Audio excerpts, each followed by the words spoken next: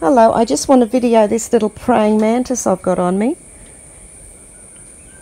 Oops, how can I do this? Come around here, little one. Come around here, little one. I just found him in the house and he had cobwebs on him, so I've just got all the cobwebs off him. So this is a praying mantis. Oops, sorry, it's wobbly. I'm getting it right. He's a praying mantis. You can see I've still got a little bit of fluff on the end of his front leg there that I'll help him get off.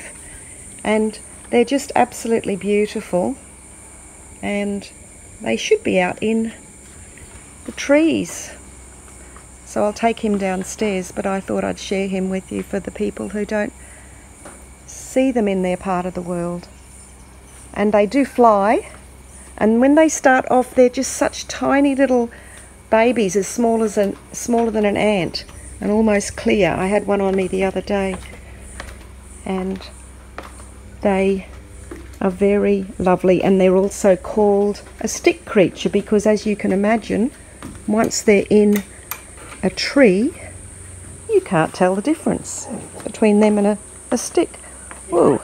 I'm trying to actually get down the stairs and get him off me. Come on, darling.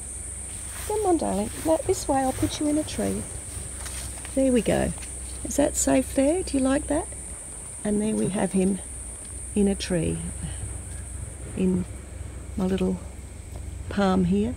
And you can see why we call them a stick creature.